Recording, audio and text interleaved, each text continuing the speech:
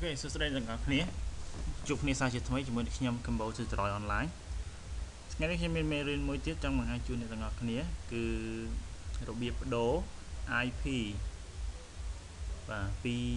IP dhcp ទៅជា IP static បាទមានថាយើងកំណត់ IP ដោយខ្លួនឯងនៅលើ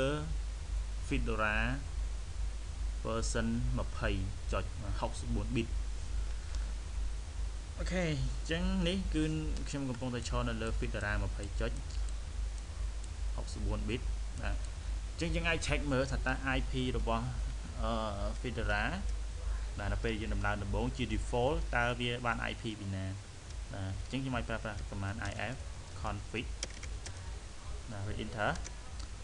បាទអញ្ចឹងនេះខ្ញុំមាន network card ចំនួន2ទី1គឺ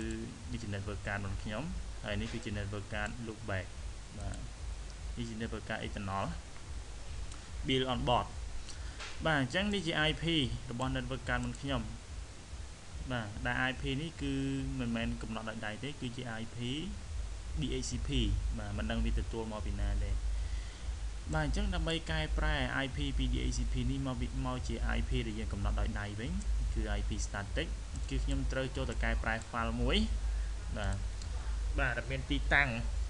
អញ្ចឹង file ដែលផ្ទុកព័ត៌មានរបស់ network card របស់យើងគឺមានទីតាំងនៅក្នុងអញ្ចឹងខ្ញុំ cd ចូលទៅក្នុងទីតាំងហ្នឹង cd គឺនៅក្នុងទីតាំង root etc បាទ sys config directory មួយទៀតគឺ network script បាទហើយ directory មួយទៀតអូខេនៅក្នុងនេះឯងអញ្ចឹងខ្ញុំ cd ចូលសិនបាទអញ្ចឹងខ្ញុំកំពុងតែស្ថិតនៅក្នុង network script ហើយអញ្ចឹងខ្ញុំ ls មើលទៅក្នុងនោះមាន file អីខ្លះបាទនេះគឺជា file ដែលជា network card របស់យើងឲ្យតែ file ដែលជា network card គឺវាផ្ដើមដោយ ifcfg បាទអញ្ចឹងនិយាយថាខ្ញុំមាន2នេះ eno16.736 គឺនេះ network card របស់ខ្ញុំហើយនេះគឺ loopback នៅ lo គឺ ifcfg lo បាទអញ្ចឹងមានតែ2នេះទេដែលជា network card របស់ខ្ញុំអញ្ចឹងអ្វីដែលខ្ញុំចង់កែប្រែនេះមិនមែនគឺ loopback ទេគឺ eno16.736 នេះគឺ network card របស់ខ្ញុំចង់កែប្រែ IP នេះអញ្ចឹងខ្ញុំទៅកែប្រែ file មួយនេះមកអញ្ចឹងខ្ញុំប្រើ command vi បាទឈ្មោះ file នេះបាទគឺ ifcfg.eno 16.736 ណា enter បាទនេះជា default file ដែលជាផ្ទុកព័ត៌មាន network card របស់យើងបាទគឺវារូបរាងបែបនេះបាទអញ្ចឹងអ្វីដែលខ្ញុំត្រូវធ្វើគឺខ្ញុំបដូរពី dhcp មកជា static អញ្ចឹងខ្ញុំត្រូវធ្វើគឺខ្ញុំចុច shift i shift អក្សរ i បាទដើម្បីចូល insert mode បាទអ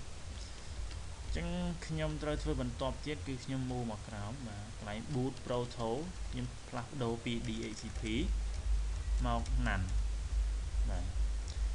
ហើយខ្ញុំចុះមកចុងបន្ទាប់បង្អស់បាទចុះមកចុងបន្ទាប់បង្អស់ហើយខ្ញុំ enter បាទខ្ញុំបន្ថែម2ជួរទៀតគឺ awdr សំទោស ip awdr ស្មើហ្នឹងដែល IP ដែលយើងចង់កំណត់ដោយដៃនៅកំណត់ឲ្យខ្លួនឯងគឺ 192.168 បាទខ្ញុំឧទាហរណ៍ចុច 10.1 enter បាទខាងក្រោមគឺដាក់ net mask បាទស្មើហ្នឹងបាទអញ្ចឹងសំណេចមកខ្ញុំគឺ 255.255.0 បាទពេលខ្ញុំចង់កែប្រែគឺចប់សពគ្រប់ហើយអញ្ចឹងខ្ញុំ save គឺខ្ញុំចុច escape លើ keyboard បាទចុច 2 W ដើម្បី write ឬ save Q ដើម្បី quit បាទនេះខាងក្រោមហើយខ្ញុំ enter បាទខ្ញុំ clear screen សិនមកវាញ៉ៃញ៉ៃពេកបាទអញ្ចឹង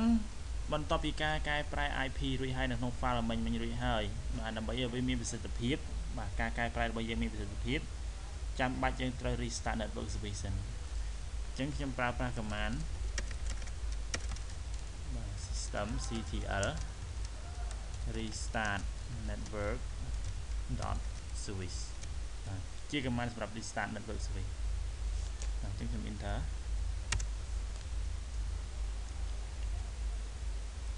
អញ្ចឹងខ្ញុំអាច check មើល IP សាថ្មីមើល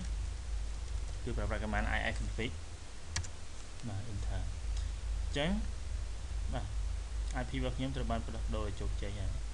បាទក្នុងករណីនេះបើសិនជាលោកអ្នកប្រើ command system ctl restart network switch នេះវានៅមិនទាន់ផ្លាស់ប្ដូរទេលោកអ្នកអាចព្យាយាម restart network switch នេះម្ដងទៀតបាទដោយប្រើប្រាស់ command នេះម្ដងទៀតបាទវានឹងធ្វើការផ្លាស់ប្ដូរលោកអ្នក